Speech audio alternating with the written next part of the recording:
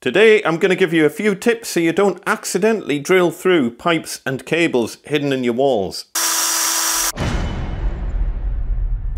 So let's imagine we want to drill a hole in the wall here. So first of all, your first tip, rule out the obvious. Builders don't want to make walls funny shapes. They want flat walls. Flat walls are easy. As soon as you start making walls a weird shape, life becomes more awkward.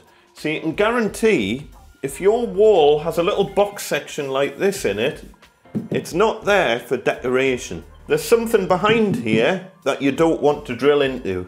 And in this case, I can tell you that behind here, it's the soil stack for the house. So this is our first danger zone that we're going to avoid. I'm going to mark everything with yellow tape. Second tip, work out your safe zones, or your danger areas as it should be called.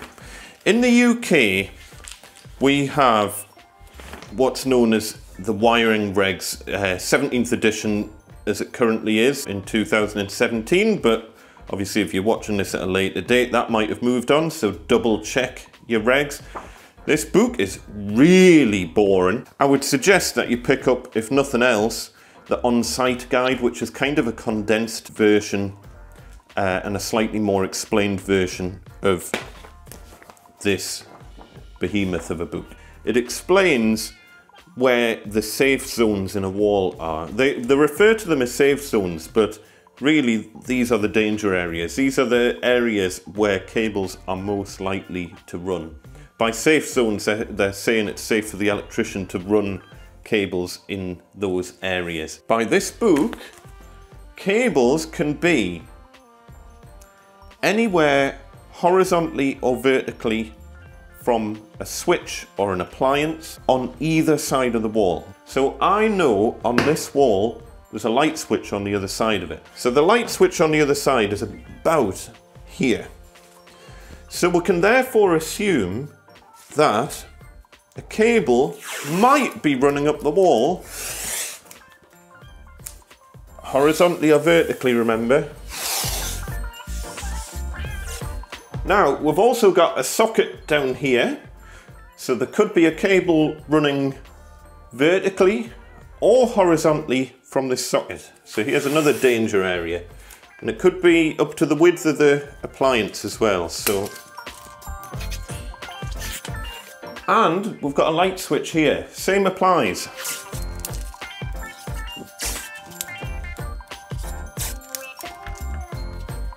And what the regs also state is that wires can run up to 150 mil from the ceiling, which is about that.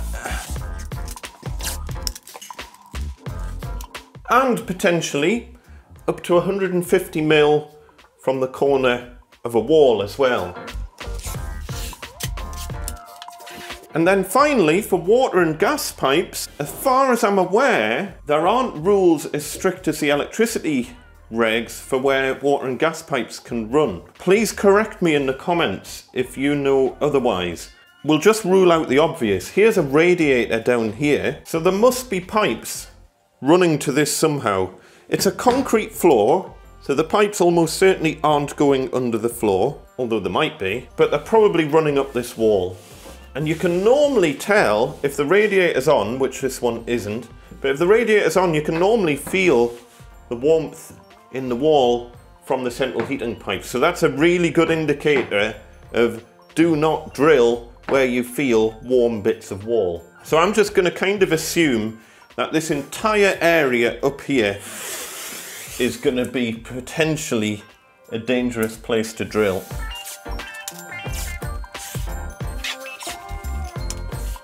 Obviously you don't have to mark your wall out like this, but you just need to have a rough idea of where are the most likely areas that are going to potentially cause a problem. Oh, I haven't done a horizontal one from that socket.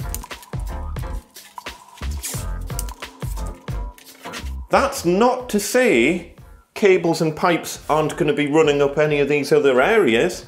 Depends when your house was built and whether the person who built it bothered to follow the building regs. There could still be pipes and cables in the areas that we'll call the safe areas, but it's just in these areas marked with yellow tape. Those are the areas where we'll have to be really careful. So our spot here, where we want our hole, we're in a safe place. So my third tip for you is always use a detector. With a detector like this has got kind of 3 indicators on it. The beep and the light, I don't pay that much attention to. I'm mainly looking at the display indicator because this gives me a distance range for how far the metal is away. And that's the thing that I'm really looking for. So checking around here, I've got a green light, it's not beeping, and I've got nothing on the display. You do sometimes get walls that are filled with, for example, Celotex insulation. The Celotex is covered in a foil, and the detector can pick up an entire wall of the foil. So if you go onto a wall and your detector is constantly beeping and your display is always at about the same level, you know it's probably a wall that's just got a foil insulation in it or something like that. There should be, again as part of the regs in the UK, there should be a silver strip of foil behind pipes that are on solid walls. So for example, pipe work on dot and dab walls hidden behind the plasterboard. But that would appear to be another one of these kind of optional regulations. And by the way, don't put 100% faith in the detector. Even if the detector tells you there's nothing in the wall, don't assume it's correct, because it can only go so deep, and it depends what your wall's made of, whether or not it can successfully detect what's underneath your top layer of plasterboard or whatever. So my 4th tip for you today, always when drilling into a wall, if possible, use a blunt masonry bit. You don't need a sharp drill bit for drilling into walls, unless your wall's made of metal or wood, but that's probably not going to be the case. For plasterboard, brick, blocks, anything like that, at least in the first instance, use a nice blunt masonry bit. I'm going to go into the wall here, and what I'm going to do is I'm just going to gently go in and I'm going to stop. But this takes me on to my 5th tip for you. If you've drilled into the wall and you feel like you might have hit something, or you feel that the bit of the drill has maybe rubbed past a cable or a pipe and you're not 100% that it's clear behind there, just get anything and feel through the hole. If you think you have hit something, I would suggest you use an insulated screwdriver, just in case you've drilled through an electric cable and you don't want to be giving yourself an electric shock. In this case, I know that there's nothing behind there. I'm just using a little screwdriver just to have a little feel. And it's also to feel, you can get a really good idea of what the wall's made of behind. It's block work, it feels soft, and I can pretty much poke the screwdriver into the wall so it's not brick. So because I know it's not brick, I know I don't need to get my SDS drill out. If you're still not 100% after feeling in there, worst case scenario, make the hole a bit bigger, and you can use a torch to look into the hole.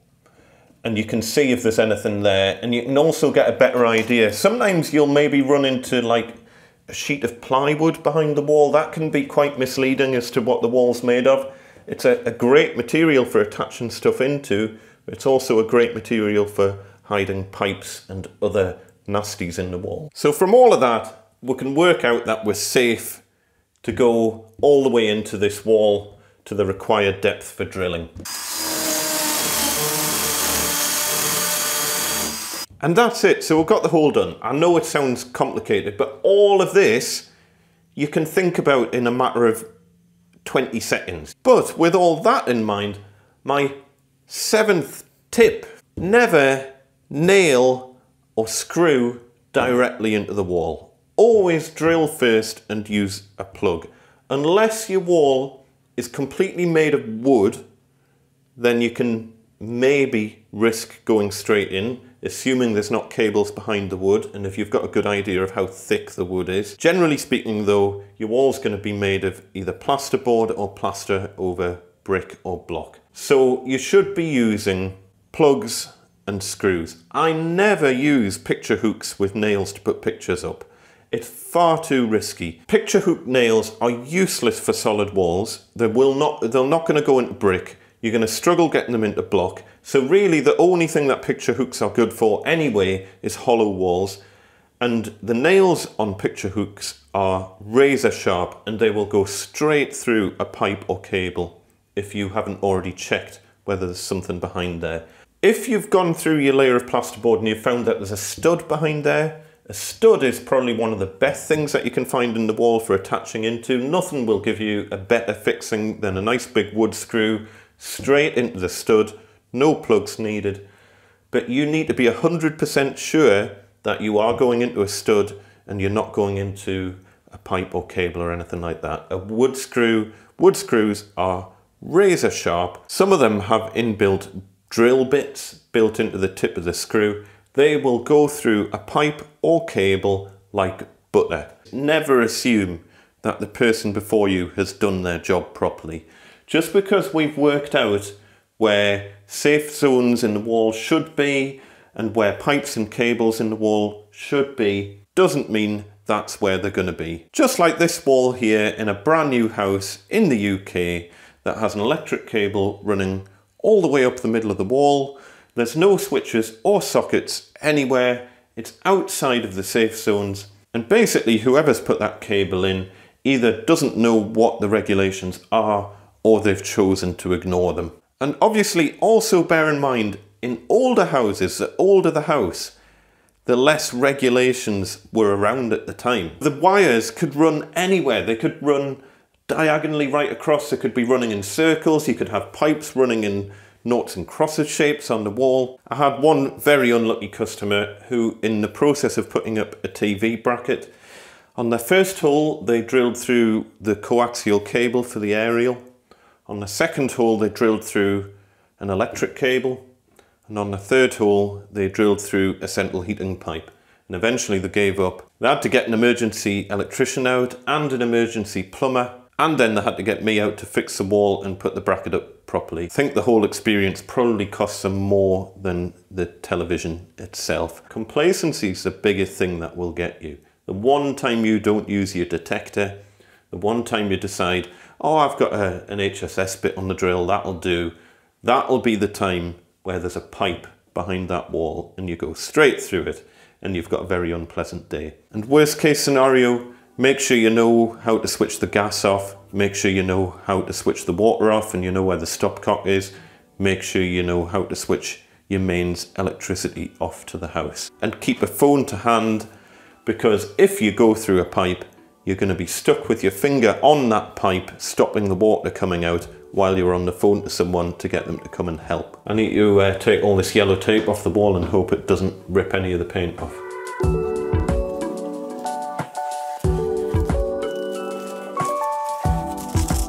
So there you go, folks. I hope you found that useful. I have kind of fast forwarded 2.5 years, and if you haven't realised, I did do a bit of a re-edit of this video. To cut a long story short, I put it out there ages ago. It did nothing on YouTube at all, and then suddenly it started going a little bit like semi-viral. And the problem was I was never particularly happy with the edit of this video anyway. And a lot of people complained that it was far too long, and it was. And a lot of people complained that I rambled on far too much, which I did. And I've managed to like literally half the length of the video just by taking out superfluous nonsense. We'll call it a director's cut. One other thing that I did want to add that I didn't really touch on in that video is if you've got walls that have metal studs in them, and more new houses are having metal studs instead of wooden studs. They're the bane of my life. I hate metal studs. I can kind of vaguely understand why they use them for fire rating and all that sort of thing, but they're a nightmare because not only are they always going to get picked up by detectors and you'll think that it's a pipe when it's not, it's just a metal stud. At the point that you think that it's safe to drill into the metal stud, there's a reasonable chance that they've run pipes and cables inside the studs. so you can't really win, and you just have to hope for the best, basically. Oh, it's coming back. Oh man, there's a road sweeper driving up my street at the minute, making an absolute racket, just at the second that I'm filming. Anyway, if anyone does have any good tips for screwing into metal studs without hitting surfaces that are hidden inside the metal studs, let us know in the description below. I swear it's doing it on purpose. All day, it's been silent all day here.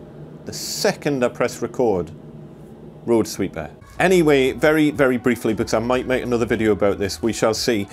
Gosforth Handyman Christmas jumpers are now in stock on my little shop. They're not on Teespring, they're only available via my own shop. Gosforthhandyman.com/shop, you'll find them on there. I'll include a link in the description below. I've only got a really limited number of these, and I wanted to tell you about them as soon as possible because it is kind of Christmas jumper season, and if you want one in time for your Christmas party, then you're going to have to order it now.